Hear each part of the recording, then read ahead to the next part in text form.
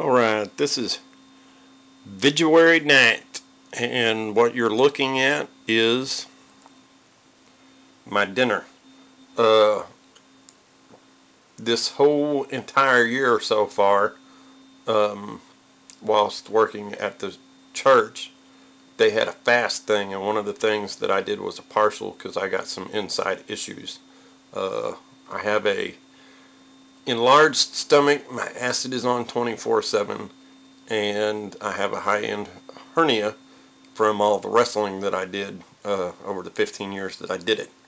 My doctor does have me on a little bit of medicine, so I couldn't do the entire fast thing, so I did a partial.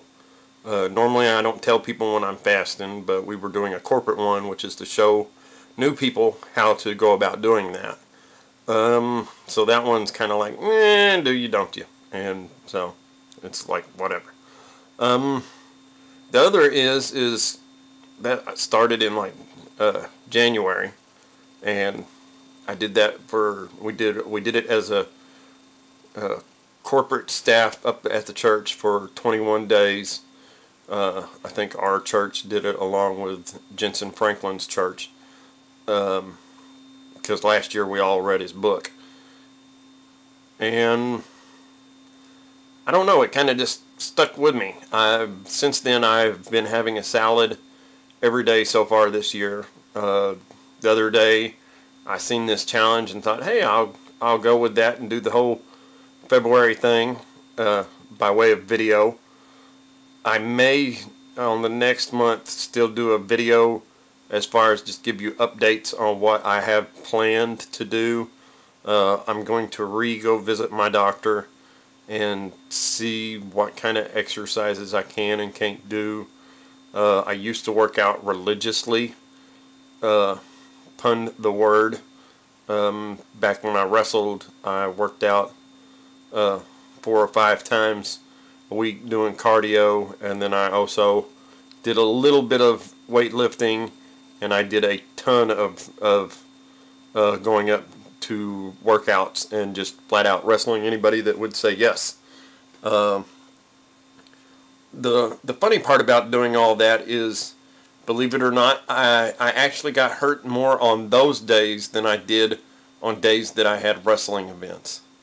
And the other funny thing about being in pro wrestling for 15 years is I can honestly say that of all the stuff I did, it was all probably really stupid stuff that I shouldn't have done. But the best beating I ever got my whole entire life was from my mother. And I was picking on my little brother, and I pulled him off the back of a van, and it busted his chin open. And my mother come outside and cussed me and cussed all the neighbor kids and sent them home.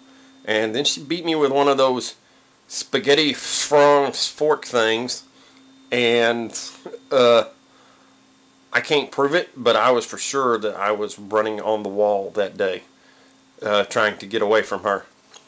And I don't know, I really enjoyed the wrestling while I did it. Every once in a while I still get to go back to the wrestling and say hi to them guys, hang out with them guys, pray for them guys. I also pray for them guys on days that I can't go hang out with them, just because, you know, they was a big part of who I was. And that's just a little bit about me and kind of who I am. As far as today, besides eating my salad, we've been setting up for baptism, which is what we're having this weekend.